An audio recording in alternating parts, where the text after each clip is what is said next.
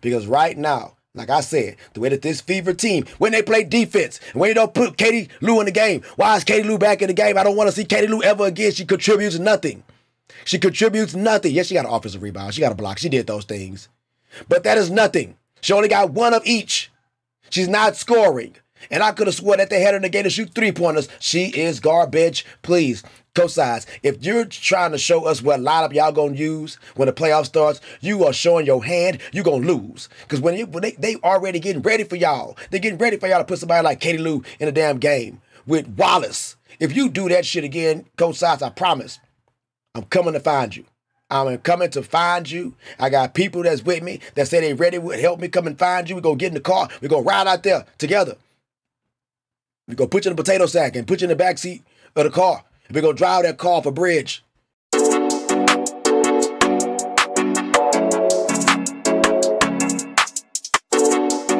Hey, yo, what up, it's your boy Chocolate with the Sexy Body. Welcome to a new episode of Chocolate Plays. We are back with a reaction video. I've been having a couple of lives circulating out there. I've been doing lives, guys. I'm sorry, but we're going to get to a video today because I need this little bit of time I'm going to give y'all to focus on Cece, who is setting the damn bar so high for whoever the next rookie is. This shit's going to be almost impossible for them to do. With everything that she has broken in this short season. In her first season, she's damn near broke every rookie point guard record that you can get. Everyone that you can get. The only record she didn't get during this damn time was the damn All-Star record. And she can still get that record because it's not a rookie record. It's one of Sue Bird's last records that's sitting up there that she can get in the WNBA. Look, guys, I don't know, and I do know, let me stop it. I know why they kept trying to make this a race issue, because it truly was a race issue. It was, and it was with certain people, i.e. R1, Cheryl Swoops. One Cheryl damn Swoops who made this a racial issue. Because there ain't no way in hell that you would have looked at anybody who was playing like Caitlin Clark was playing, and she was black. And you look at Angel Reese and how she's playing, and she was black. And you would say that Angel Reese is playing better than Caitlin Clark. There is no damn way in hell. With the amount of records that this woman has broken in her rookie season, with the amount of pressure that was on her in the beginning of this season, that same pressure wasn't on no damn Angel Reese. No, it wasn't. Y'all better stop it. The same treatment that Caitlin Clark was getting and still getting right now to this day, Angel Reese hasn't even sniffed nothing like that yet. What she was getting involved with was just a regular ass play that was going on in the WNBA. Guys, the WNBA is rough. They are really physical. When they be talking about that crazy shit in their commercial, like, we're physical and rough. Yeah, they really are. These damn women on there will hurt you. They will hurt you. But the shit that they was doing to Caitlin was extreme. It was a little bit extra. Especially with her having 17% of the technical fouls that was drawn in the whole WNBA. And a large majority of all that came from the Sky, who was literally targeting her. So this woman has done all these phenomenal things with a target on her back. Literally. That was headhunting. She did all these things. She dropped 35 points yesterday. She broke the single season record for scoring as a rookie. Guys, as a rookie. Not to mention that she also broke the single season record for assists in the WNBA. What else was there to even talk about, guys? Have y'all looked at her stats? Her stats were better than Asia's when Asia came in as a rookie. Her stats were better than Candace Parker's when Candace Parker was a rookie and she won the MVP and the Rookie of the Year. Look, guys. Y'all, they was right. They was right. It was about race, but not in our eyes. I saw her as just another person that could play basketball. And when I heard that she could play like a man, like Steph Curry, because I don't want to watch women play basketball because I don't like the product. The product was trash. Now it looks a whole lot better. I'm sorry that I wasn't looking when Asia and them was just starting to cook. I'm sorry I wasn't. But guys, I'm looking now. So I appreciate that.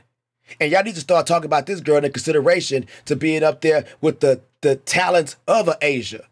She's light years ahead of any other rookie that's in the class.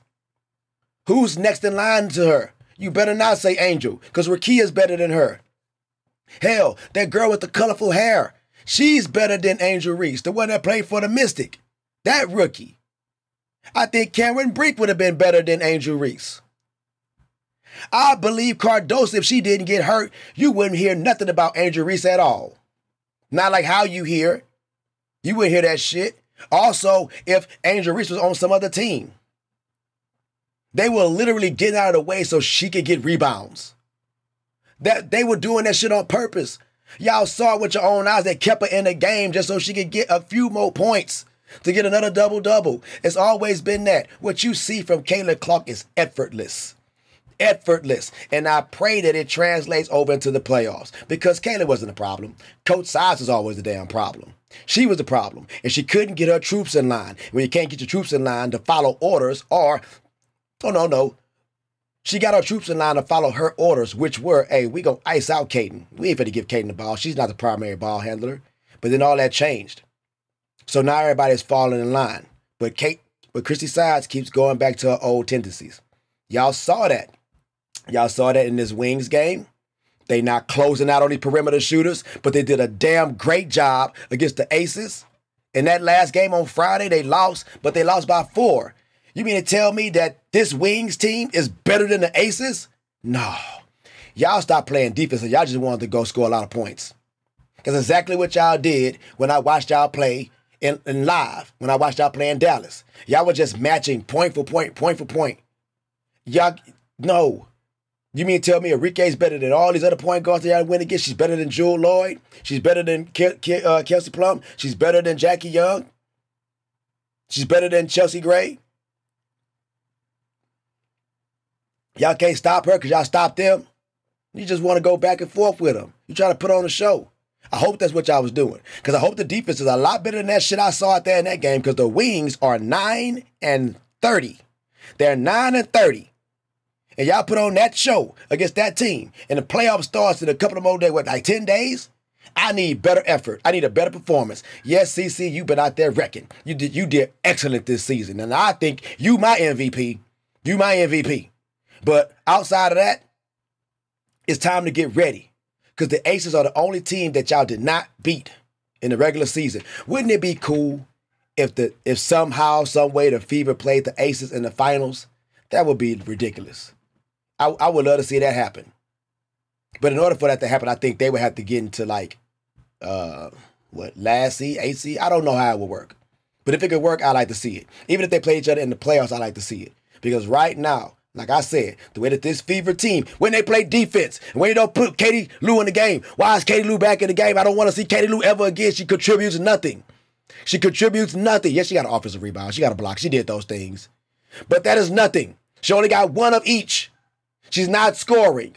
And I could have sworn that they had her in the game to shoot 3-pointers. She is garbage. Please, Coach Sides, if you're trying to show us what lineup y'all going to use when the playoff starts, you are showing your hand, you're going to lose. Because when they already getting ready for y'all, they're getting ready for y'all to put somebody like Katie Lou in a damn game with Wallace. If you do that shit again, Coach Sides, I promise, I'm coming to find you.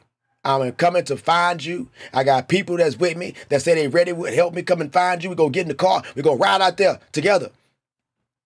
We're going to put you in a potato sack and put you in the backseat of the car. We're going to drive that car off a bridge. Because we tired of you, Coach Sides. It's all you. How the hell Kaylin go out there and had this phenomenal game like this? Her and Mitchell combined for 65 points. 65 damn points. Amazing. Bravo, guys. Bravo.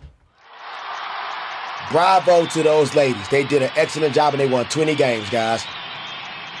Let's keep this energy. Let's keep this energy going throughout this next game. Y'all got to use the Mystic and going into the playoffs itself because the Mystics, this is a great matchup for y'all right now. This is a great tune-up game for y'all to be just chilling for the rest of this time until the playoffs start because the Mystics are hungry and they got the AC right now and they're trying to hold on to it, so they got to win. Trust me, they're going to come in there and want to play. They're going to come in there and want to play. So you want to either do this, Coach Sides, if it doesn't hurt you guys, if it doesn't move y'all positioning, because I like y'all in 6th seed because y'all play against the Suns, right? I like y'all in 6th seed. So stay there. But if you fall out and you got to play against the Aces or Minnesota in the first, oh my goodness, it's going to be a problem. It's going to be a problem. It's going to be a problem. But guys, that's my time.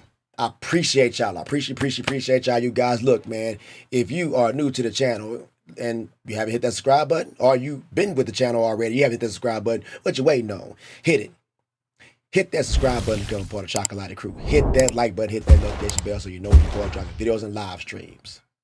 I'm going to do a live stream after I do this video. I just wanted to get something out there for y'all, so when y'all go to my page, you look at it like, Chocolate ain't dropped it in 10 days, but I actually do videos and live a lot now. So I'm going to make sure I keep getting these videos out to y'all, because I know some of y'all just want to get this quick, hot take, right? And the quick, hot take is that Caitlin Clark is the best damn WNBA rookie I've ever seen in my life. In my life. And that's crazy, because there's been so many before her. Amazing, right? Amazing. You guys take care. I thank y'all for rocking with me. Peace.